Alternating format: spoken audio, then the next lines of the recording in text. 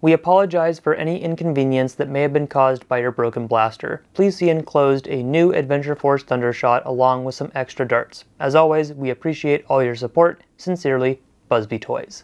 Well, thank you, Busby. Let's discuss.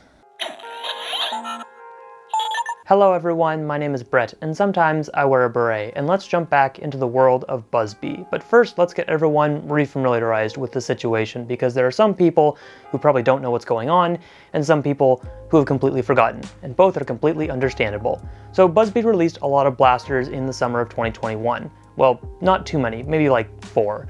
And 2 of those were very interesting to me, that being the Tetrashot and the Thundershot. The Tetrashot was okay. It seemed to function as described, even though it would have been really cool if it had been a 4-shot, shotgun, chain-fed, had potential. I liked the colors of it, I liked the general feel, even if it was a little cheap. The size and the look of it was pretty good.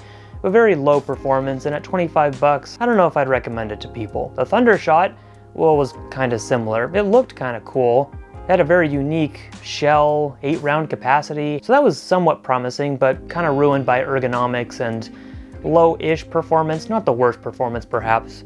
Oh, and it was also defective. Yeah, that was kind of a big deal. The Thundershot that was hitting store shelves was breaking, so this was a pretty universal thing, and I even opened up my Thundershot to confirm. The signs of stress were already there. It was going to break, which was really weird because upon further inspection, the first review samples sent to Mongoose Jake were actually a very different blaster on the inside. So it kind of left us wondering, what happened? Why are we getting different blasters, and what's Busby going to do about this? So that led to my previous video where I talked about my experiences with those blasters.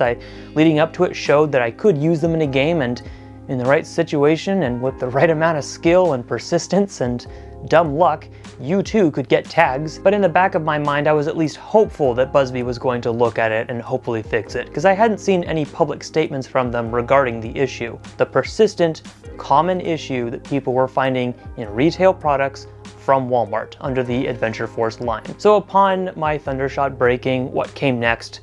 Well, I made another video about it. It wasn't the most positive. I'm a very positive guy, obviously. I like to have fun. It's all in jest. Sometimes it's in jest. And because in my previous video too, when I showed the internals of said blaster, Busby liked my post which basically called them out for questionable internals. I didn't see that as the most positive way to interact with their customers. I also then posted the follow-up. It was inevitable, I guess. Hey Busby, hey Adventure Force brand, do you have any good versions of the Thundershot lying around? Would be nice to get a blaster that doesn't break so easily. Thank you. Now this time, of course, I did explicitly tag Busby and Adventure Force to see if that would prompt any discussions. I posted that the night after I came back from a small event, and within like an hour, Adventure Force DM'd me. They said, "Hello, thank you for being an Adventure Force fan. We are sorry to hear you are having issues with the Thundershot blaster. For the fastest resolution, we recommend exchanging this product at your nearest Walmart for replacement." I said, "Hi there, thanks for reaching out so quickly. I will see about doing that." And they said, "You're welcome. Please let us know if you experience any further issues. Have a great day." Now, not long after as well, the following day, within like 12 hours of that original post, Busby also commented on said post. What they said was, "We are sorry to hear that the dart blaster broke. Please DM us and will we take care of this issue? Thank you." Almost. So close. Adventure Force messaged me again and they said, "Hello. The distributor is aware of the issue and has fixed all production. If you could please fill out the information below, we will have a replacement blaster sent to you. Again, we apologize for the inconvenience." I was happy at least it was clear I was going to be getting a new blaster, and then I could see what the differences were, because I haven't been able to find literally any of them in my area. I don't know why. But there was one more piece of correspondence that I got not too long after that. And it was from someone at Busby officially via email. I'm not going to say her name, but she is in the marketing department there. She said, "We have seen your posts/reviews over the years, and most recently, the ones on the Adventure Force Thundershot and Adventure Force Tetrashot. Oh no. I know that we have worked with you in the past, and I believe that we sent you product in exchange for your honest reviews." Yep, that sounds about right. "We saw your post where your Adventure Force Thundershot broke. We are very sorry that happened, and we would like to send you out a new one along with some darts. Also, if you would like to review any of our other fall items, or new fall items, we would be more than happy to send them to you as well. Please let me know, and if you have any other comments or questions in the future, please feel free to contact me. Thank you for your posts and reviews. So I thought that was a very kind, positive email. It didn't seem like that was going after me like, hey, we see what you've been posting, Beret. We gotta talk, because that's always my concern when people say, hey, we saw your video, and I'm like, what video? Which one are you talking about? It was nice to see her referencing things of the past as well. I've gotten stuff from Buzzbee in the past.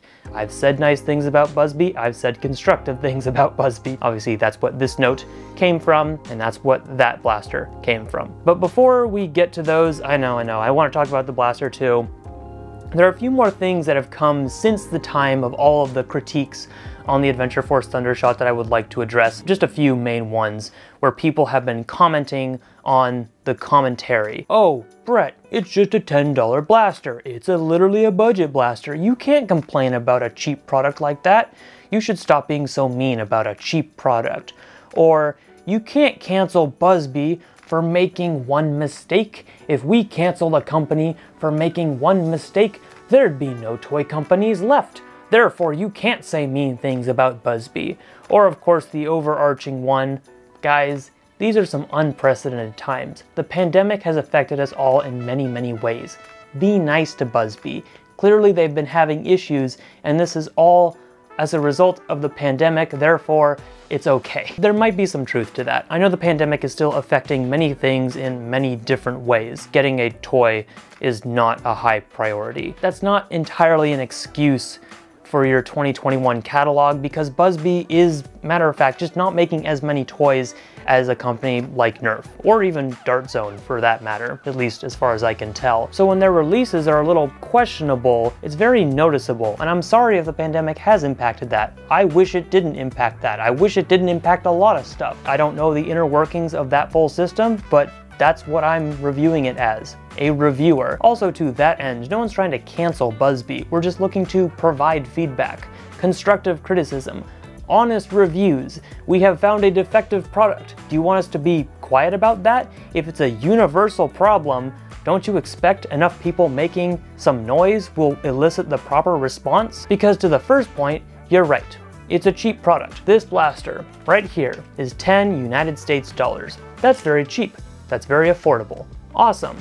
But if it's a defective product, it's a defective product. If you're watching this video, you're probably aware that there is a difference between this Thundershot and the one behind me that involves the trigger not moving or moving upon priming the blaster. So you could be knowledgeable and go out to the store and check which blaster is which. But the average consumer doesn't know that. So the goal is to get the bad stuff off the shelves and the good stuff on the shelves. Good. Again, you know, it's all relative in this case. Enough people making enough noise is hopefully what will help prompt that. Did reviewers actually help? Like, did my reviews help push Buzzbee in that direction? I don't know, probably not. Because for a $10 budget blaster to have this happen, good that we're attacking that problem. Imagine if this was a $60 product, and then more people were spending even more money in these unprecedented, unexpected times, you know, all the pandemic buzzwords, where money actually is an issue. If you're looking to spend a reasonable amount of money to get a cheaper product, this could be the one for you, but it's never going to be the one for you if it's a defective product. So no, I don't think it's inappropriate to say things like that when that's what I've been finding on store shelves. Was that a rant? Anyway, you're not here for those opinions, or maybe you are. You're here to see that guy. So that's what I got from Buzzbee. Of course, I already took it out of the package and started testing before this video, but upon first glance, it should look pretty much the exact same. And why wouldn't it? I mean, they're both Thundershots with a few differences. And yes, I have labeled my one that broke with the broken one. Also, maybe you can tell that the newer one has a slightly glossy finish on the cylinder where the original one did not. It's kind of noticeable. It's pretty easy to see in person, but again, to someone not looking for it, not noticeable at all. Here is the newer version, so we know that the hammer assembly should be separate from the trigger when it comes to catching. And yes, that is true. It would have been really, really funny in a sick and twisted kind of way if that didn't happen. Here's a dry fire, sorry. Upon my first testing as well, this seems to be hitting a tad bit harder. I will throw up some chronograph results. I'm not getting exactly what I was hoping to see. I thought I was going to get around the 70s, but I am getting in the mid 60s. And I apologize, in my original video I didn't include chronograph testing there. I did actually test it, and then I got frustrated with the Tetrashot and I removed all of it, so nice. But if you reference other sources, it was about 50 to 60 FPS. This one's, you know, hitting a little bit higher than that, pretty noticeable. That's not crazy higher. Still acceptable for a hammer prime blaster like this. Let's look at the differences between the cylinder. But you can see that their access is still the same. There's two on each side, the outside and the inside. So the original Thundershot, really easy to load these when they are open. They slide in really easily, and I was really happy about that when I first got the Thundershot. It was pretty easy to reload this on the go. The newer one's a little bit different. So you can see the outside is the same kind of geometry, but then look inside. There's no actual barrel. The inserts for the barrel, where the previous one had it, are not there, which is kind of bizarre to me. I don't know why they did that, and it's definitely the same for every single barrel. The dart posts are like down here. You know what the worst part about this new one is? The effective barrel isn't until the very bottom. Sometimes you'll have to push a little bit more to fit it into place. Other cylinder differences I've found, good and bad. This is the old Thundershot. There's actually more support inside the cylinders. There are 4 larger supports. And then on the newer one, they're a lot more recessed. I don't know why. But then a point to the newer one, where you have the old Thundershot. This was something I missed in my original review, and I didn't notice it until playing with it a little bit more. You can see the cylinder here, but I can push it pretty significantly if I want to. You see it poking out right there? That's not promising. I can do the same on this side too, but it seems to be more prevalent if I push it from the left. The newer one does have a little bit more support, but this one does seem to have plastic tabs on the left and on the right, which make it a little bit more difficult to push it out of alignment. There are definite pros in each one. Like this cylinder on its own is not a clear winner compared to this, to the point of I might take the cylinder from the old one and put it in the new blaster. But of course, the more important thing is the internals for the actual functionality of this blaster. And so far, it's true. They haven't broken, and I will be sure to investigate and see if they do over time. Here's one of the packs of darts. They sent me 5 of these again. These are 20 round packs. I don't know exactly what blaster these are gonna come with. And I think it's because a lot of people were complaining that the glue on the old darts was really significant, like gross. They were sticking together on every single Busby blaster, like the Tetrashot, because it had a lot of darts that came with it, or the trigger fire. You knew I was gonna do that. So I had a few of the other ones out just to compare and contrast. These ones are a lot more dome. I don't know if that's a good thing or a bad thing. I'll admit I'm not the biggest fan of the Busby long distance darts. There isn't glue just, you know, protruding from the sides and getting sticky and sticking to themselves. As you can see, they're fine. You know, they come apart nice and easy. There are no Precise Pro darts. Come on, Busby, bring these back. These are weird. These are the weirdest darts you've ever made, and I love them. Oh, the Thundershot. What are we going to do with you? I don't know what is gonna come next. I'm not sure if they're going to commit to this design any further, or if this is going to be the end of the Thundershot. If you have continued to see Thundershots in stores, hopefully they are the newest versions. What matters most now is that if you do happen to have a problematic Thundershot, i.e. the Rev Zeros, the defective models, something that breaks when you're firing it. If you do find that you break a newer version, perhaps this could work for you too. Let Busby know. Let Adventure Force know. Send them a DM on Instagram, send them an email, customer service.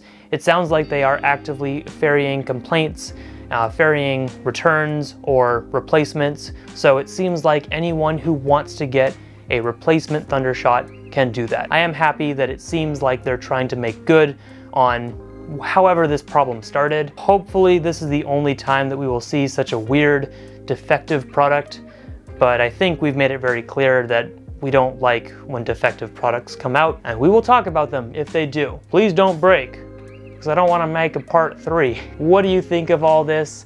What do you think of the Thundershot now? I know a lot of people have kind of come out to say that BuzzBee hasn't been good in 5 years. I don't know if that's true. They've got some new blasters coming up that, well, some of them look kind of cool. Thank you everyone so much for watching. I know this is a bit of a rambly video about my experiences, and maybe you cared about it, maybe you didn't. I will see you next time with something completely different.